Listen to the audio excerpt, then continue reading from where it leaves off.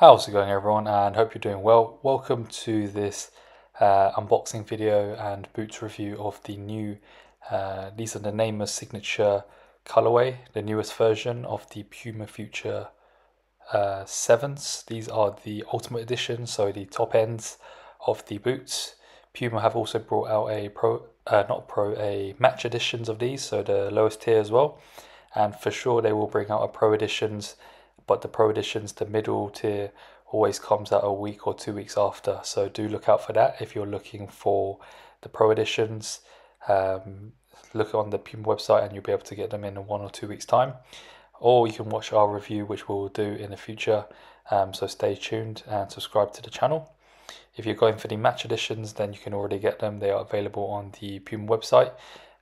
So make sure to have a look over there. Even on third-party football boots websites, you'll be able to get a pair on there too. But for the Puma Future 7 Ultimates, these are the top tiers of these football boots, which come with a string bag, which is really nice. Some Ultimate editions don't, but with these ones, because maybe it's a special edition or a signature colorway for Neymar, they will come with a string bag. So you don't need to buy your own one and pay another extra 10, 15 pounds or euros for a Puma string bag. Now, when it comes down to feet types and sizing, these are fairly similar to the other colorways of the Puma Future 7 Ultimates. In fact, we would say basically it's about the same when trying them on initially straight away from the unboxing. So as you would know, Puma Futures, they are very accommodating for all feet types. The most accommodating in the Puma line over the Kings and Ultras. So for narrow to normal feet types, we recommend going a half to one size down to get that tighter snug fit, especially in the heel area, which is designed for comfort and reducing blisters. We were unable to even feel the heel cushion because of how big the boots were.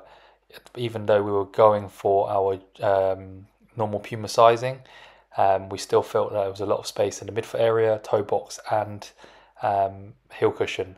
So if you have narrow to normal feet types, especially narrow feet, go half to one size down, and in terms of how you feel comforts when you try them on. If you like it really snug, then maybe one size down, and if you like to have a bit more space on the toe box and midfoot area, then go a half size down. For normal feet, again, we definitely go half size down because they're going to have a lot of space in the midfoot and toe box area. And if you plan to wear these boots without the laces, then for narrow to normal feet types, then it's probably best to go one full size down from your usual Puma sizing, footwear sizing, because you want to have a strong lockdown, stability with the boots, and also for the boots to not fall off when you're playing with them. So one full size down if you're going laceless with these. And then for wide feet, we recommend going true to size for these because, again, for the toe box area, midfoot is so wide and designed for that, for the surface area of striking the ball and control, kind of like the playmaker that wears these boots, or someone that creates assists or creates something out of nothing. So that's why it's designed to be more targeted for wide and very wide feet because of the wider surface area, as you can see on the toe box. So if you have wide feet, go true to size for these and it should fit you nicely. And we recommend even for very wide feet, go true to size because they're going to fit you really nicely. Probably give you a nice snug or close to snug fits for very wide feet, and they can feel very, very nice and comfortable.